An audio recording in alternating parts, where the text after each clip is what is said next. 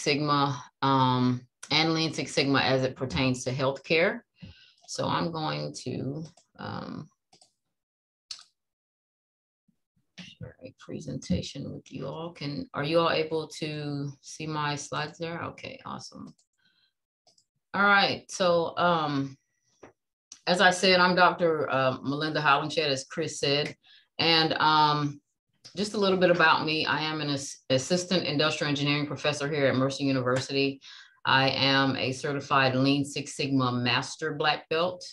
I have experience leading Six Sigma projects in various sectors. I've developed Lean Six Sigma training courses. I teach a Lean Six Sigma course here at Mercer to our engineering students in the fall of every school year. And some of my research interests are actually standardizing and optimizing the Lean Six Sigma curriculum and creating specific training curriculums to various industries. Because if you know anything about Lean Six Sigma, it's a broad application that can be applied in several different industries. However, all industries don't use all of the tools. So some of my research focuses on identifying specific tools to specific industries so that the overall curriculum can be optimized. And I'm also very interested, and I also perform research in Lean Six Sigma within healthcare overall. So today, I just want to give you guys a brief introduction to Lean Six Sigma. So some of you all may be familiar with Lean Six Sigma, but some of you may not, and you may have heard the term before. So I just want to add some breadth and knowledge to what you may already know. So what I plan to do is define Lean Six Sigma and its benefits in healthcare. And then I want to define Lean and Six Sigma, because Lean Six Sigma is just a compilation of Lean and Six Sigma, and those are two separate process improvement methodologies. And then I'm gonna go into a few areas or problems that can be addressed within healthcare in clinical and non-clinical areas using this methodology. I'm gonna share a case study where a particular process was improved using some of the Lean Six Sigma tools. And like I said before, I have performed research in identifying optimal tools, Lean Six Sigma tools that are industry specific. So I'm going to briefly share some of the things I've found as it pertains to healthcare and utilizing some of these Lean Six Sigma tools. Because if you know anything about Six Sigma, it is a heavily statistically based approach. However, those statistical tools are not always necessary to facilitate impactful results. So we'll talk about some of the more impactful tools within healthcare that can lead to great results with Lean Six Sigma. And then at the end, I just wanted to give a brief roadmap of how to implement Six Sigma, Lean Six Sigma. There's several methods or ways to go about doing it. But I just wanted to present to you a simple roadmap for implementation if you are considering utilizing this process improvement methodology at your organization. Okay, so let's jump in. So just a little bit about Lean Six Sigma. Lean Six Sigma, as I said earlier, is an integration of Lean and Six Sigma methodologies, with the overall goal being to reduce waste, defects, which are variation, and increase effectiveness, efficiency, and also reduce cost. So the two separate methodologies have different focuses, okay? Lean focuses on efficiency, flow, and waste reduction, and we'll talk about the lean waste in a moment. Six Sigma focuses on decreasing variation, so it wants your processes to be the same because that's what the customer expects, okay? They expect consistent and consistent service without variation. And it also focuses on improving customer satisfaction. So putting those two things together is where the methodology of Lean Six Sigma kind of comes from.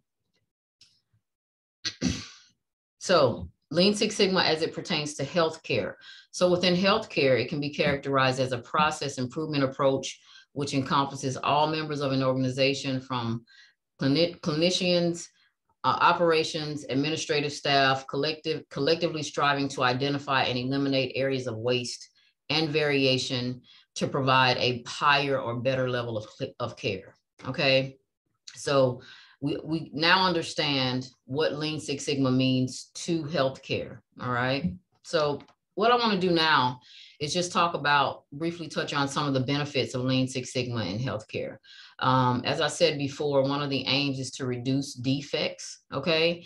And a defect, Lean Six Sigma was started in manufacturing. So a defect in manufacturing could be if I'm manufacturing a shirt, if my buttons, one of the buttons are missing, that's a defect, and I can live with that, okay? But as it pertains to healthcare, a defect or an issue could mean life or death, okay? So that's why I feel like this process improvement methodology is very valuable and useful in the areas of healthcare.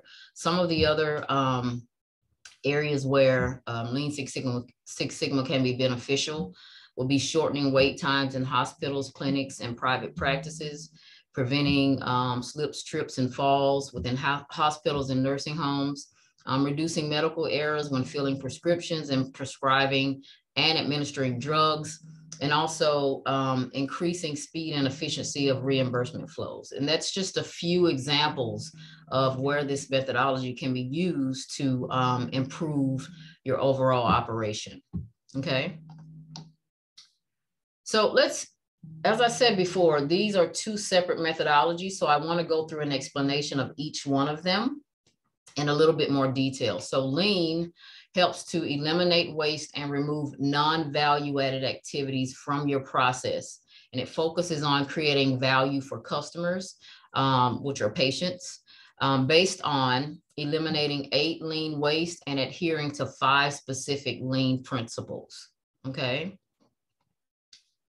So let's talk a little bit about these 8 lean waste, okay? So the creators of Lean, the Lean methodology, identified initially 7 wastes that they saw within manufacturing. So as Lean grew in popularity, those lean wastes were able to be translated into other industries. So here are the 8 lean waste and a few examples of how they can be applied or where they kind of pop their heads up in healthcare. So one would be transportation, all right? And that could be unnecessarily moving patients or specimens or materials throughout a system. Inventory, that's another one. Having excess inventory, it takes up space. It takes up, there's cash tied up in inventory. And also if you have a significant amount of supplies, you have the potential for those to expire and you won't use them. So excess inventory is a waste. Overproduction, doing more than what is needed for the patient. Okay, that's another waste. A defect could be a misdiagnosis, any kind of medical error, incorrect record keeping. There's waiting on the next event to occur, patients waiting for an appointment, employees waiting on workloads, et cetera, et cetera. Another waste will be over processing. That will be duplicating work or performing work that's unnecessary. Motion, moving employees from floor to floor, room to room to get things done. Now, and let me talk about this last one, skills and human potential. That's a waste, because if you have individuals in your organization that are capable of doing other more skilled jobs and you have them doing lower skilled tasks, you are essentially wasting their potential. So all of these waste, the goal is to reduce these waste. In a perfect world, we would be able to eliminate them altogether, but the idea is to reduce them. Now, going back to motion, there are times when people have to move, okay, from floor to floor and room to room because of staffing levels and things of that nature. But the overall thought or the goal with Lean is to target these wastes for reduction and ultimate elimination, okay? So when I refer to lean waste, these are the wastes that I am referring to, okay? All right, so Lean is based on eliminating 8 lean waste and also 5 lean principles. In 1996, John Womack wrote a book called Lean Thinking, Banish Waste and Create Wealth in Your Organization. And in that book, he identified 5 lean principles, and they are value. So the first principle is value, and it's based on creating value from the customer or the patient's perspective, okay? Value is defined not by the organization, but by the customer or by the patient. So whatever the patient deems as valuable is what you should be trying to create based on this lean principle, okay? Secondly, the second principle is value stream mapping. So you want to be able to map the value stream that's mapping all of the activities that are used to create value for the patient or the customer, okay? The third principle is flow. You want to create flow within your organization, which means you want to decrease or eliminate all of the pauses, the stoppages, the work interruptions. So you want to facilitate flow, okay? We don't want to have any interruptions in our overall operational process. And this fourth one is pull, okay? And what it means is you want the patient or the customer to pull the services from you. So you only want to produce a product or service when it's needed by the patient or the customer, okay? And lastly, the fifth principle is perfection. You want to always strive for perfection. The idea is continuous improvement, okay? So I had spoken about value, and lean focuses on creating value, okay? So in your operation, you want to identify the activities that add value and eliminate those that do not add value. Those would be non-value added activities. So what do we deem, or what do we call value? How do we define value? Value is any activity that the customer or patient is willing to pay for, okay? Value is any activity that transforms the product or service in some way. And also value is performing an activity correctly the first time it's done, okay? So the goal of lean is to increase value and eliminate waste in your system, okay? So here are a few examples as it pertains to healthcare of some value-added and non-value-added activities. Okay, these are pretty broad, but in the operating room, a value-added activity, which is obvious, is operating on a patient. A patient, that's what they're paying for. That's what they're there for. A non-value-added activity will be reopening a patient to retrieve a retained item, okay? Pharmacy, creating an intravenous formulation. A non-value-added activity will be reprocessing medications that were returned from the patient unit, okay? So the idea is we want to get things right the first time. We want to try to eliminate rework, okay?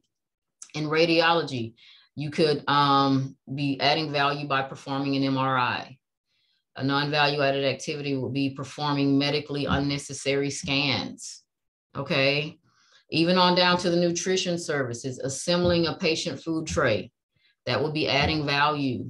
Non-value added activity will be reworking the tray because it was made incorrectly. Now, it may seem small, but when you do this over and over again, if you think about the amount of time and effort and also dollars that are going into something as simple as reworking a tray, and just simply eliminating that and coming up with a process where that won't happen, will be beneficial to your organization. Okay, so lean, at times, it isn't about making dramatic changes, but small changes in the right direction can over time have a significant impact.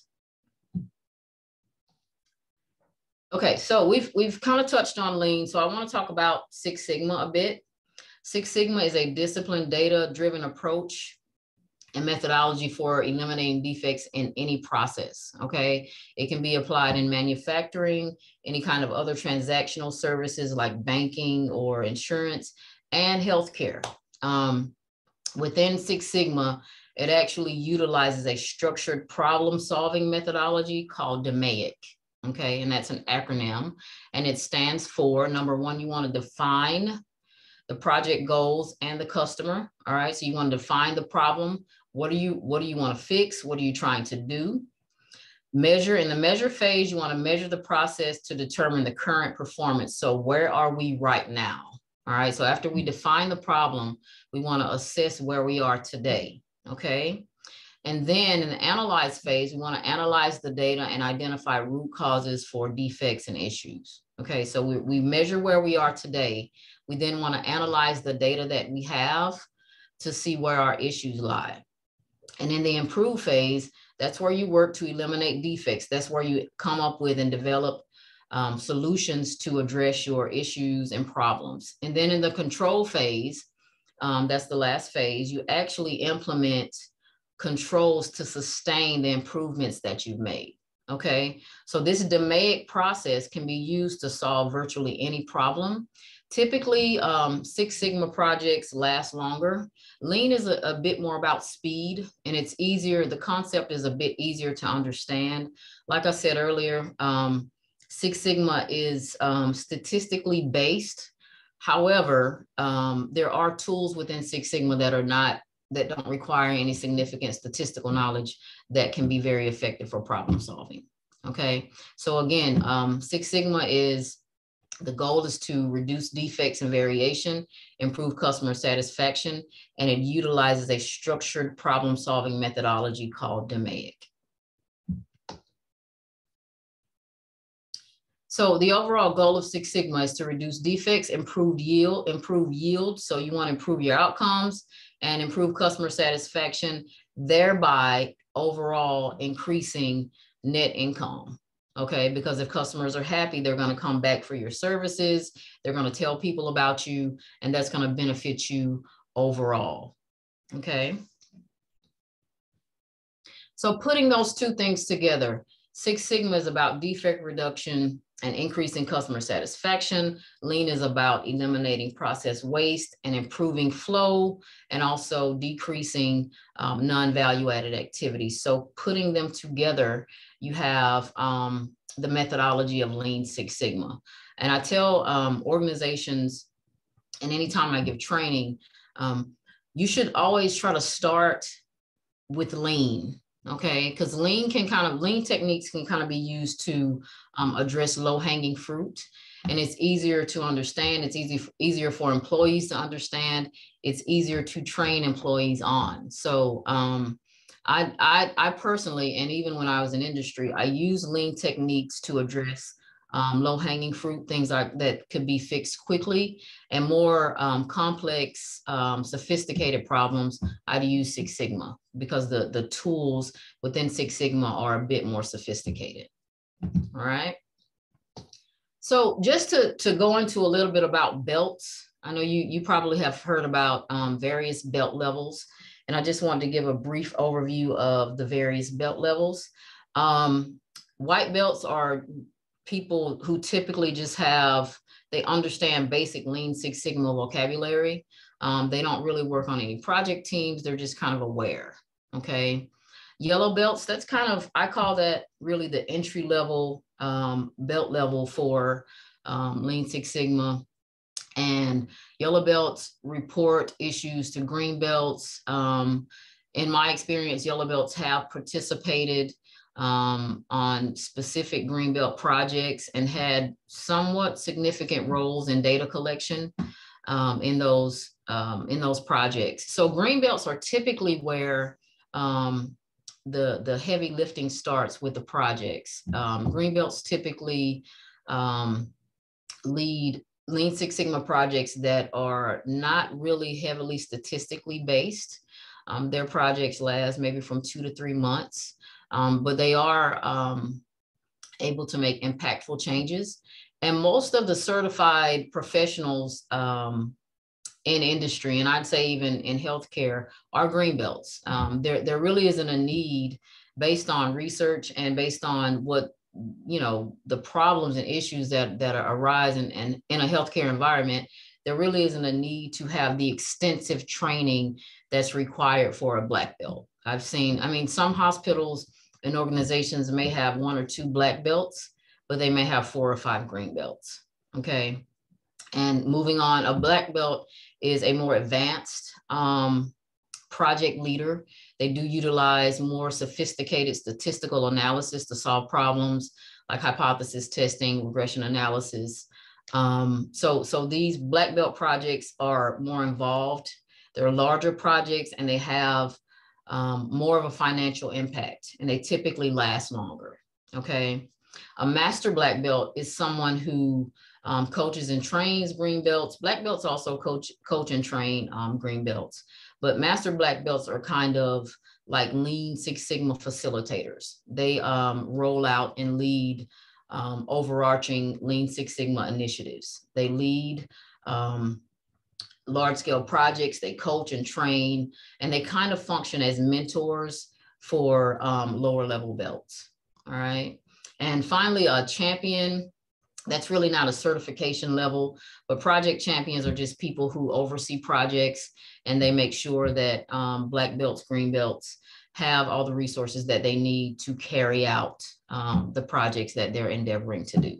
Okay, so that's just a quick view of belt levels. Like I said, typically within healthcare, the majority of the belt level professionals that lead impactful projects are green belts. Okay. All right, so going back to Lean Six Sigma healthcare success, these are just a few of some project examples I found where Lean Six Sigma had been used in healthcare. And you guys can kind of, I won't take time to read through all of them, but some of the things here,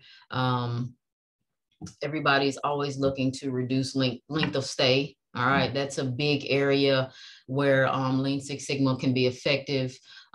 This particular hospital, Virtual Health in New Jersey, reduced their length of stay from 6 to 4 days. There's a reference at the bottom of where these actual case studies came from, these results came from.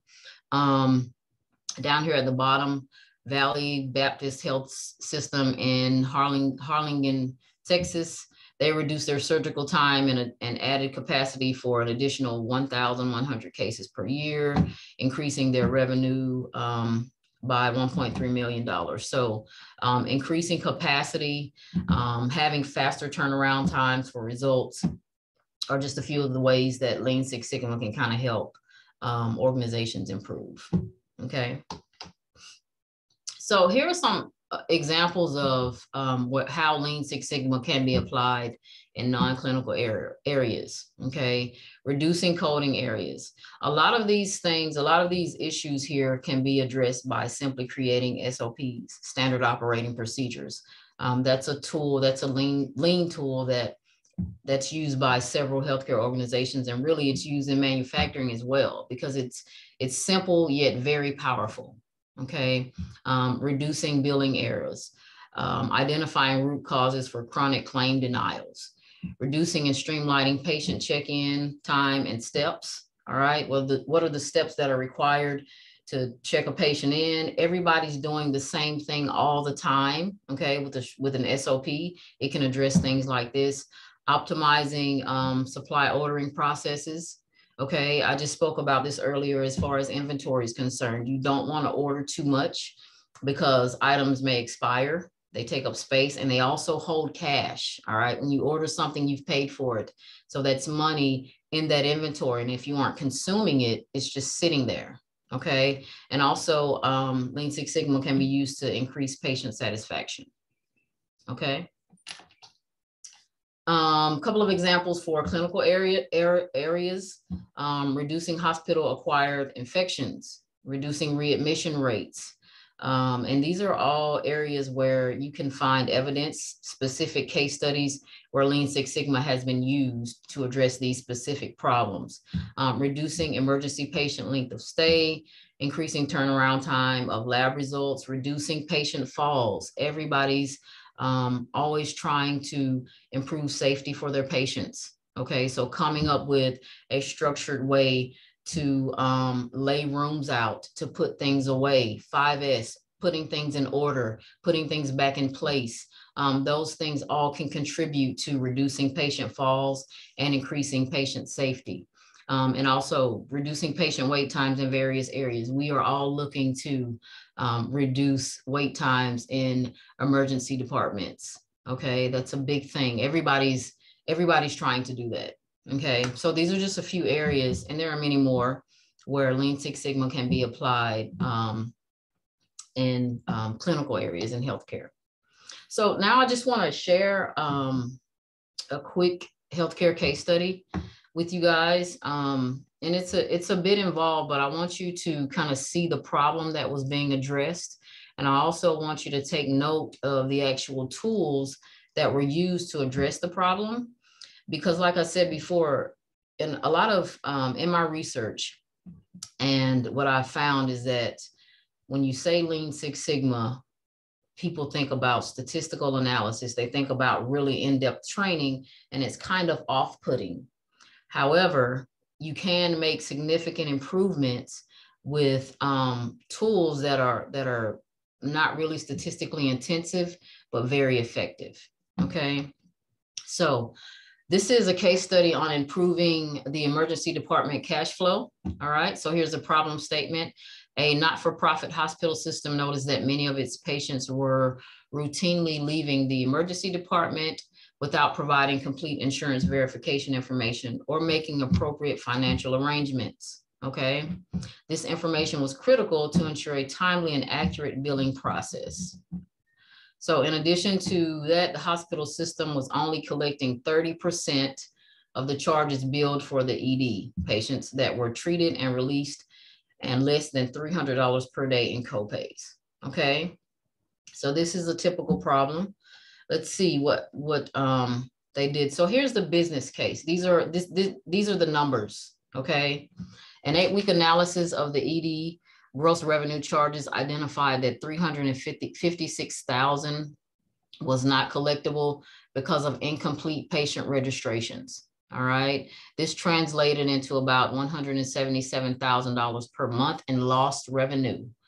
The ED collection rate was 31%, so that means that there was a potential net revenue of $55,000 per month. Okay, this could yield a positive cash flow or increased revenue of $660,000 per year. All right, this was all coming from people walking out and not paying and leaving the emergency department. So in addition to that, the hospital was collecting less than $300 per day in copays, with the potential to collect up to $1,200 per day. Okay, so that's the overall business case. That's the financial aspect that was actually driving this particular improvement. So some of the project goals were to increase the collection rate to 40% within 6 months by securing each patient's financial responsibility information before they were discharged. And also another goal was to increase the amount of cash collected from patients at the time of service from $300 per day to $1,200 per day. Okay, so those are the project goals. So here are, to address those problems, these are some Lean Six Sigma tools and methodologies that were used. Okay, a CTQ matrix. It's a critical to quality matrix. It was used to understand the needs of internal and external customers. Process flow charts. We've all seen a process flow chart. Okay, that's very basic. It's very easy to use, but it's very effective. That was used to understand all aspects of the process and identify any gaps. Okay, so we haven't used any statistics yet. All right, cause and effect diagrams. This is another visual tool used to identify some of the major factors that were contributing to unsecured accounts. So a cause and effect diagram is a root cause analysis tool where you identify a problem and then you brainstorm different causes of that problem, and then you segregate them into various buckets. Okay, so one example of a cause and effect diagram would be a 5M diagram, and you can look at man, method, machine, material, and Mother Nature. Mother Nature would be the environment. So you'd brainstorm causes that were contributing to your problem and segregate them into those buckets. Okay, that's what a cause and effect diagram does. It's also called a fishbone diagram, and it's also called an Ishikawa diagram. Okay, so again, these are, and everything here really is visual.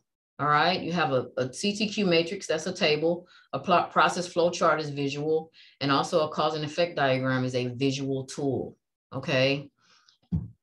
And finally, the FMEA analysis, failure mode effects analysis, it was used to measure the severity and probability of patients leaving without being seen and without checking out. Okay, so it has probability there, but there's really no calculation there. You're just measuring how likely, the likelihood of that happening, of each one of those instances happening. So these 4 tools were used in this case study to facilitate improvements. So from an 18-month observation, the team identified patient arrival patterns and were able to sufficiently staff for peak times. Okay, so this was just an observation, an 18-month observation. They noticed patient arrival patterns and they were able to sufficiently staff, because being understaffed would lead to, you know, people being able to walk out or people not being fully monitored. Okay. Using a Pareto analysis, a Pareto chart is just a simple bar diagram. Okay. The team was able to identify the vital few X's. And in Six Sigma, we identify the vital few X's. Those X's are the vital few causes that were contributing to unsecured patient accounts. Because staying on the Pareto analysis real quick, there could be several different causes for particular problems. However, most of the time, 80% of your problems are caused by 20% of all of the potential things that may make them happen. All right. So 80% of your losses are caused by only 20% of all of the different things that could contribute to it. Okay. That's why we call it the 80-20 rule. All right. So a Pareto chart is just a bar chart showing all of your potential causes and the impacts that they're having. And what you want to do is target the most impactful causes or contributors to your problem. All right. So the team found that some of the main contributing factors to unsecured accounts were patient activity. Patient activity impacted the unsecured accounts. Higher patient volumes were predictive of a greater number of unsecured accounts. So more patients are coming in. We have more unsecured accounts. Let's have more staffing. Okay. Patient flow in the ED. There were many ways for patients to exit undetected, and there was no defined checkout process. Okay. Checkout at a patient's bedside was inconsistent. So this could be mitigated by a simple SOP, standard operating procedure. This is what we do for every patient. Okay. Everybody's on the same page. Another one, collected patient information was not integrated into the patient care process. Providers were discharging patients without involving the registrars and not telling the registrars when patients were waiting for test results. Again, what's your process? Okay. If everybody's doing the same thing every time, a standard operating procedure, a lot of these things can be addressed and fixed. Okay. So, these are a couple of solutions that were implemented.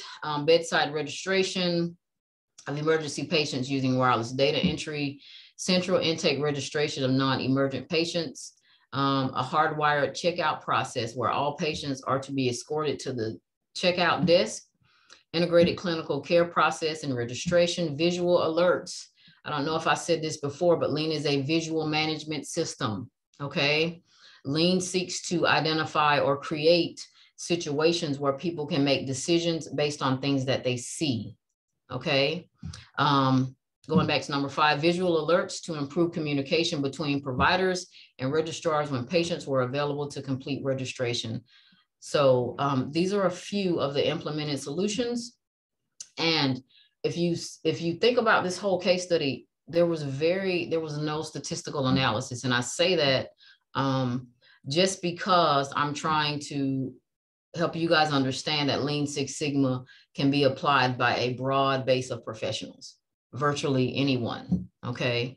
You don't need an engineering background to do it, okay? You don't need a statistical background to even to have impactful results. So a couple of the financial results, the annualized financial impact due to higher collection rates was an increase of $535,000. They were able to improve co-pays and which yielded an increase of $73,000 per year. And the total annualized benefit was about $600,000. And I do have a link so you guys can go back and read a bit more about this particular case study if you'd like to, but these are some of the results. And a couple of the additional results and improvements that came from this particular project: an enhanced checkout experience for patients leaving the emergency department. All patients were directed to checkout. There was improved patient flow. Okay, Lean is about improving flow. All patients see a nurse on check-in. Improved staffing patterns, okay, and assignments of registrars at the hospital. So because they knew when their peak times were going to be for patient arrivals, they were able to staff better and staff more consistently. And more clearly defined roles for hospital personnel. What am I supposed to be doing? Okay, if everybody knows what they should be doing, then you'll have less chances of a defect, which would be a patient leaving without paying or without checking out or getting all their information. Okay. So as I said before, some of my research is about identifying or creating specific training curriculums for specific industries.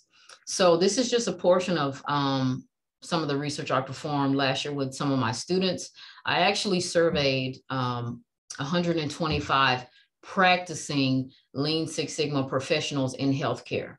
Okay, and I gave them a list of tools and I asked them to rate the frequency of usage for these specific tools. And that's why I keep harping on statistical analysis, because that was one of the targets of my research. You know, are we really using these tools? Because even during some of my time working in manufacturing, I very rarely did a hypothesis test or a linear regression, or, you know, there were specific tools that I used all the time, and they were not those statistically intensive ones. So I surveyed 125 healthcare professionals. These are belt levels, all right, green belts, black belts, and project champions, to for them to tell me how often they use specific Lean Six Sigma tools. And these were the main tools that they used the majority of the time when they were doing their green belt or black belt. Is really green belt projects, because I asked them to rate based on a green belt level project. Okay, they use mapping tools. They make process maps and value stream maps. Okay, graphical methods. We talked about in the case study, a Pareto chart. That's a graphical method. Okay, so they use charts and graphs to kind of understand and analyze data. They use root cause analysis. Okay, back from the case study, a cause and effect diagram is a root cause analysis tool. 5Y analysis, that's a root cause analysis tool. They use control charts and run charts. Also descriptive statistics. Descriptive statistics, that will be the mean, the median, the mode, standard deviations. Okay, no more than that. All right, those are statistics that describe a data set. That's as far as they went with the statistical analysis. CTQ matrices, critical to quality matrices, that was referenced in the case study that I presented. Understanding different sampling methods. Are we using random sampling? Or are we doing stratified sampling? Okay. And then continuous and discrete data. That just means what's the data? There's measurable data and there's countable data. All right. You can measure blood pressure. You count patients. All right. That's it. So these are the main tools that those professionals, those practicing Lean Six Sigma professionals, said that they use to manage Greenbelt projects. All right, within their Greenbelt projects, these are the tools that they used. Okay. So what are some of the motivating factors for implementing Lean Six Sigma within healthcare? Aging baby boomers. Our healthcare systems are, the demand for care is growing because of aging baby boomers. Okay. There's a rise in litigation due to medical errors. If you have standardized processes, you have a less, you're less likely to make an error. Okay. So you want to make sure that you're working to standardize processes. Everybody's doing the same thing all the time. Lean Six Sigma gives structure. When there's structure, there's less of a chance to make an error. Okay. Staffing shortages. I'm sure you guys are all dealing with that. Okay. So and it's easier to move people around into a job. And I'm speaking from healthcare, manufacturing. If there is a standard way of doing things, if you move someone into a place where they haven't been, you can simply hand them the standard operating procedure and say, this is what you do. All right. So you can address staffing issues. It won't help you get more people, but it will make dealing with those staffing shortages easier. Okay. And then there's scarce healthcare financing. We've all heard about healthcare costs rising and things like that. So this particular methodology will help you identify inefficiencies in your operation to help you reduce costs overall. Okay. So I created, and just from my research, created a small or a high level, I guess, Lean Six Sigma roadmap, okay? Because launching a Lean Six Sigma initiative is a significant undertaking, all right? And it's not a very good idea to start large, okay, to roll it out over your entire organization. Some people may disagree with that. I've seen it work both ways, okay? But starting on a small scale can be more beneficial.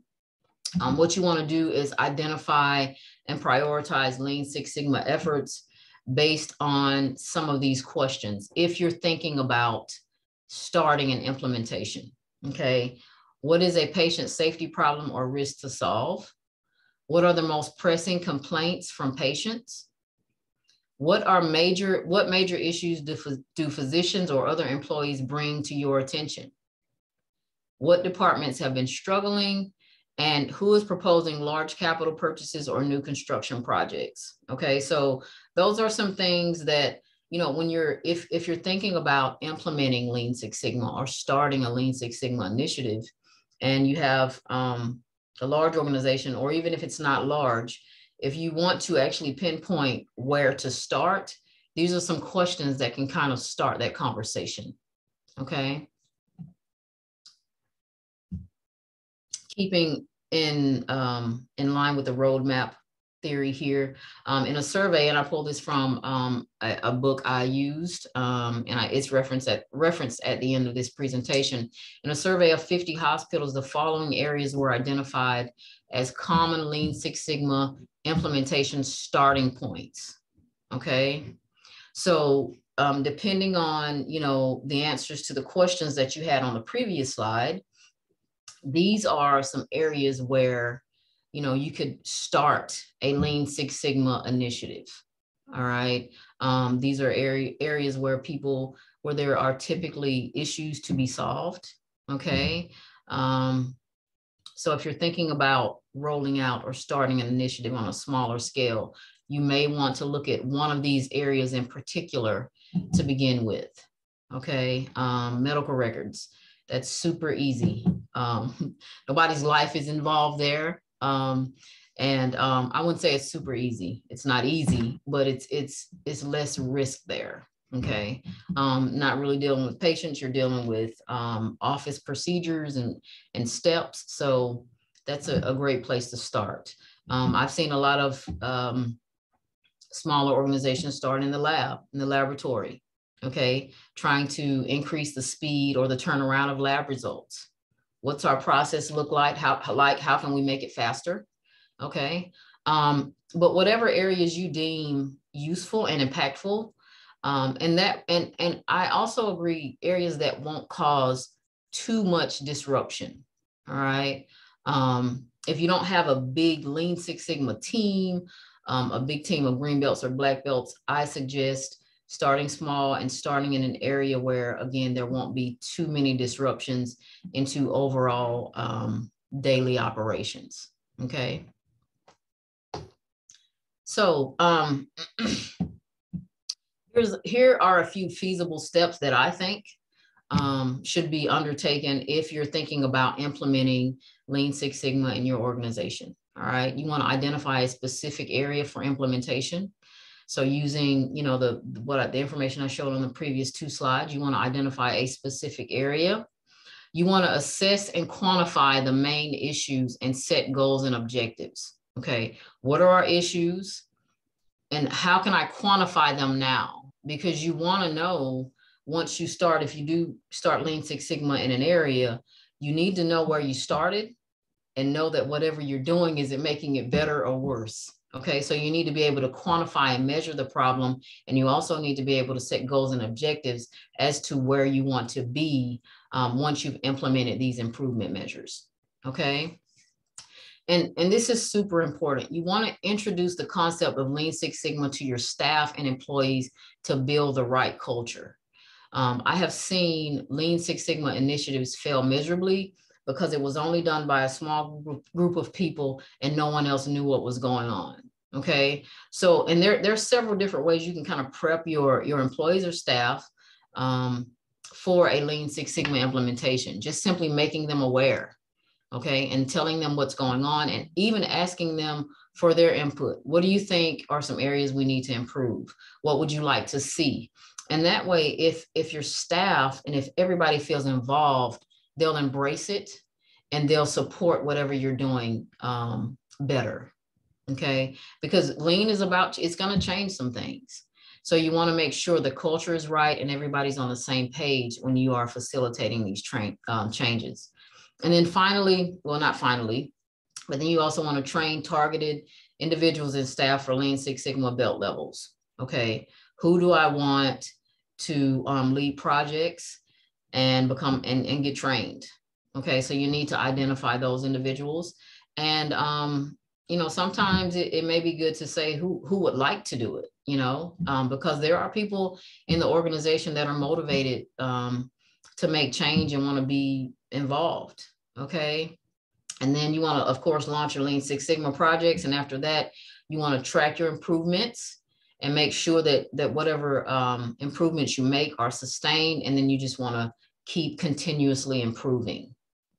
Okay.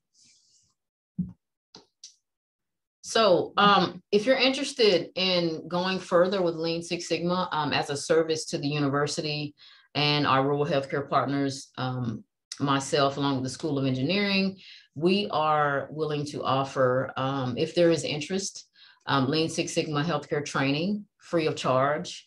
And after the training, for those people that take the training course, if there's interest and if we offer it, there'll be initial project consultation. So I'll talk with you through, and there's some other engineering professors here on staff that are willing to help. We'll talk through some of your issues and projects and discuss potential tools you could use. So if there is interest, and I'll work with Chris on that to try to gauge the interest in having a free training session, that's something that we are willing to offer. And so yeah, if anybody's interested, just please let us know. And thank you guys for attending the webinar today. Are there any questions? Yes, we can take a few questions if anybody has them. But I'll start off by saying thank you, Dr. Hollingshed, for your presentation today. And we really want to thank the Engineering School for their generous offer, and Dr. Hollingshed for her generous offer to offer this training free to our rural healthcare partners. I know personally I've been through the yellow belt training. I'm about to do the green belt training, and it's been incredibly helpful to me in a variety of processes that we've been involved in. So I can attest to the value there. Were there any questions? I see Wills Memorial Hospital is interested in the training.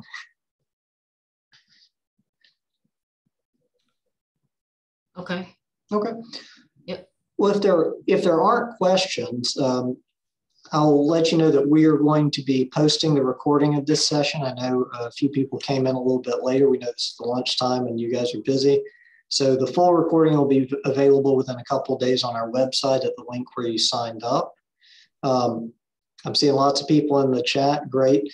We'll be emailing everyone who did sign up for the webinar today as we move toward that next step of hosting that training. So you'll be involved there. If you found your way here to our training today and have not signed up previously on our website, go ahead and do that so that we'll have your email and contact information so that we can stay in touch and let you know about what we're offering. And with that, again, I wanted to thank you, Dr. Hollingshed, again for your time today. You're welcome. My pleasure. We appreciate all of you for joining us and listening to the presentation today, and we look forward to maybe working with you some more in the future. All right. Thank you. Have a good day, everyone.